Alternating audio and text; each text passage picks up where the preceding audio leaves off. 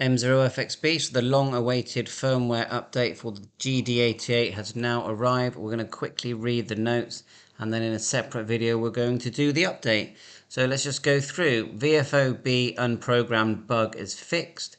TX of Analogue Dtmf now fully supported.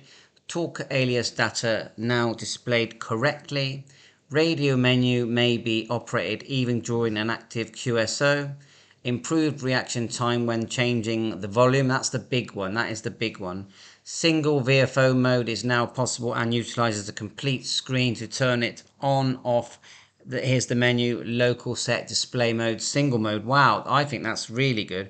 Active single mode will disable switching between VFO A and B. DMR audio level aligned to analog audio level, so that's good. You know, 1 minute it's loud, the next minute it's quiet. If no received group is assigned to a channel, traffic for the assigned talk group will now still be received. Received group list menu within device is now displayed correctly.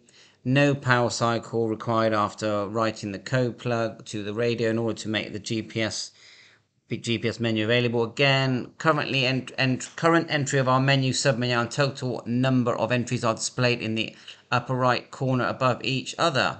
Icons are updated. Current RX group and zone displayed during RX as long as DMR ID database has not been uploaded to the radio active station is not listed within the uploaded DMR.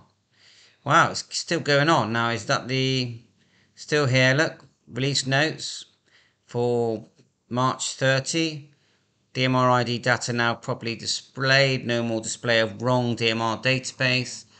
1450 Hz pilot tone fix. Minor fixes with Talker Alias display. Support for program. Oh, it's going back to previous messages now. So right, okay. Well, let's in another video. Let's do this, and then it looks to me like these are some really good improvements on the radio. Bye for now.